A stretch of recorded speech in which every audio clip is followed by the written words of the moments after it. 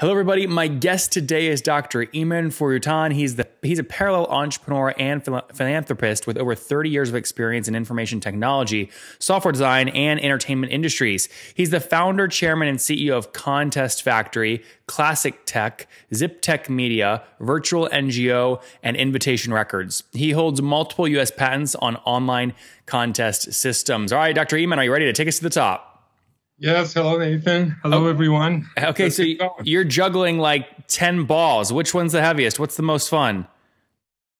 Well, I would say, I guess Contest Factory is most fun. And then right behind that is Invitation Records, promoting my artist, music label. But Contest Factory is what I spend most time on. Can you still make money in the music label industry? I guess not much as from the sales of the music. Typically, it's from the tours and merchandising, unless obviously you get really big. But since I was a musician when I was younger, then now I'm actually, utilizing, taking care of that need by having another artist and promoting them. Are these indie folks, or could you name someone that we might know that you represent? We have a boutique label, Invitation Records. My partner is Ross Regan. He's the one who actually signed Elton John and Olivia Newton-John and Barry White and Neil Diamond. So we have picked two artists. The one that we're working on right now is December Rose, who's in Montreal, Canada. She's indie, and we're hoping big things will happen for her. That's great. Will you guys be at Elton John's Oscar party this year?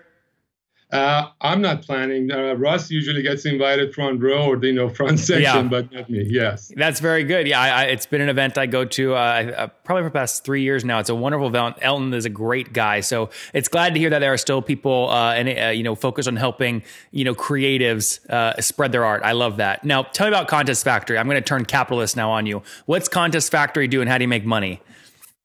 Well, Contest Factory is a company that provides marketing technology platforms for all kinds of size businesses, small, medium, and large. We do all types of promotions, sweepstakes, instant win games, all kinds of UGC contests. And in fact, as you mentioned, we own the patents on online contests and voting. And what is that patent? What is that like a copyright on the actual code? What does that patent actually entail? Well, the patent is actually a system and method patent. So what happened is in year 2000, almost 18 years ago, before there was an American Idol or Dancing with the Stars or any other way of voting online, since I was a musician, I thought there should be a way for artists and musicians that are all around the world who do not have access to Hollywood to be able to upload their music, to be judged by industry experts and also voted by fans. Created a site called makeastar.com. And at that time, when I filed the patent, nobody else was doing that. So basically, it's a system and method for user-generated content for contests where all kind of talented people, whether it's singing, dancing, essays, or whatever, they upload their music. They can get judged by a judging panel and voted by the people, and the winner is selected. And is this a SaaS model or different? We have it both a SaaS model and custom. So for the last 17 years, we've been really working hard. We've made both a science and art from contest. We have all kinds of top brand and agencies that work with us for our custom campaigns. And we also have self-service platforms. So, Dr. Iman, if you look at the past 12 months of revenue, what percentage was professional services versus low-touch SaaS revenue? As of right now, I would say probably about 70% was custom, 30% SaaS, because we really haven't put a big push behind the SaaS. We plan to do that in Q2 because we're coming up with a disruptive business model that I don't think our industry has anything like that yet. So we're going to be making big announcements at the end of Q1 for a SaaS model. So let's just focus on the SaaS model. I know it's only 30% of your revenue. Let's just focus on that for a second. On average, what are people paying you per month to access that platform? Average will be about probably $50 or $49, but our top tier right now is at $900, which actually comes with all the official rules, legally compliant rules, which is a piece that most people miss. because it's illegal in the United States to have sweepstakes or any type of promotions if you really don't have good official rules. But with our model, you can fully customize it, get the rules as part of it. We even have price fulfillment. We have a white glove service for those people who want to pay low money but don't have the time to actually get it done. A lot of the CEOs of startups and whatever. So with a little bit of a small fee of about $500, we actually take the self-serve package that you like, fully customize it, and provide it to you. And what year did you launch this company in? Pardon me? What year did you launch? The SaaS? Yes. SaaS, I think it's about less than a year, just about a year. Okay, so 2016. And have you bootstrapped the company to date, or have you raised capital? It's all bootstrap. That's great. I've had the company for many years and never raised any money, even though now I'm being approached by all kind of investors. I think there's a lot of money outside, so we'll see. That's good. And what have you scaled to today in terms of total customers using the SaaS, just the SaaS side? That's probably proprietary, but it's not very big right now. So, okay. Can we say less than 100?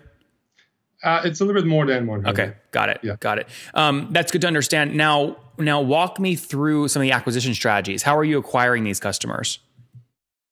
At this point, we're really only focusing on some email marketing and also focusing on some, a Google pay-per-click. So Google ads. And in the next quarter, we're going to be actually adding to that from Facebook even. How much are you spending on Google ads right now, just as a test? Under $1,000 a month. Okay. Just okay. To see how things go. Yeah. And what's your team look like today? How many people are you? Company has about 20 people. They focus on different areas. The team that is focused on SaaS is basically only 4 people. Okay. And what are you break down the other 16? Are most of those just, again, custom working with clients doing professional services? They work on professional services a lot. Right now, we have 5 or 6, actually 7 campaigns they have to launch within the next 2 weeks. Big brands that I don't want to mention. Average price points on those are what? Are we talking like 10 grand, 50 grand, 100 grand? It starts as a minimum of about $8 grand, and it goes all the way till to 60 or 70. The average would probably be about 20 grand. Okay, and where's everybody based? Are you all remote? We're all remote. All our clients are all around the country and outside in Europe and South America. Sorry, I mean your team. Our team is actually some remote. We have the headquarters. We have about 10 people here. Then I have a few people in California. We have some people offshore in Europe and also in Far East. Okay. And then a few more economics questions just on the SaaS component. How do you drive churn down? I'm sure, I used to run a company called Heyo, which did contests and sweepstakes on Facebook. And our biggest issue was churn, because we were trying to fit a SaaS model onto a tool that people used around seasonality and holidays. Again, for us, it doesn't matter. Especially with the disrupted model we're going to come up with, it will basically removes all obstacles of pricing. It brings all the tools to you. What does that mean, Dr. Iman? Pardon me? What do you mean removes all the obstacles of pricing? You're going to give everything away for free? Just about. Okay. How do you make money? Well, there's a part of that they will make money. So you just have to. So it's not all free if you're making money somehow. Absolutely. So I guess the main obstacle is that a lot of other competition either have to pay per promotion or monthly subscription and that kind of stuff. And we're going to remove those obstacles up front also. And are you guys operating cash flow positive to date?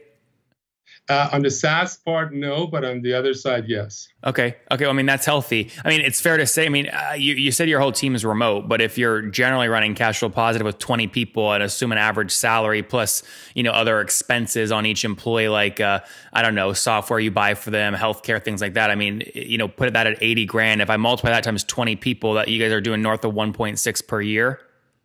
That's the cost. You're right. Yeah, that's good. Interesting. And just to be clear, you're cash flowing, so you're north of that in terms of revenue annually. We're very close to that. Last couple of years, we've actually done some work as removing unnecessary overhead. So yes, we're close to break even, and we're hoping that the SaaS will actually exponentially grow very quickly. Interesting. So just to articulate what you just told me back to you. So in the past few years, you were burning cash more than 1.6. You wanted to get back to cash flow positive, so you cut some headcount expense and other expenses. You're now about break even, and you're going to really double down on the SaaS model to try and expand without driving up headcount expense. Absolutely. Interesting. Very cool. Has revenue grown over the past 12 months? And if so, by about how much? But about 50%. Oh, so that's healthy. Okay. So you're doing about 800 grand in 2016 and then 1.6 in 2017? That's what that's what close to that. Yes. What will you beat? What are you trying to beat in 2018? You think you'll break like 2.5 million or 4 million?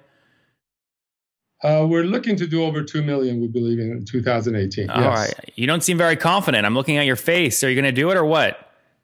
Well, I've got 2 or 3 competing businesses that will do more. So okay. The question is, which part of my time and the team I want to, spend on that for the company. How do you manage that?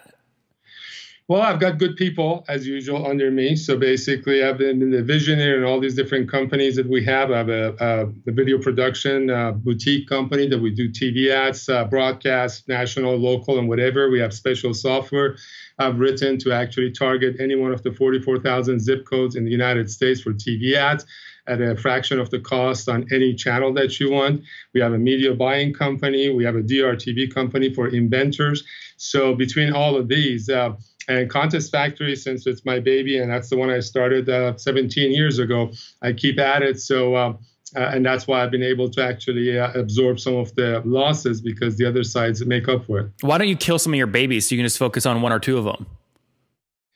Good question. I think that's what, anytime I go to some of these business meetings and they say, hey, all inventors or all entrepreneurs like you and I have ADD and they cannot stop thinking about a new thing, kill a couple babies, focus on that.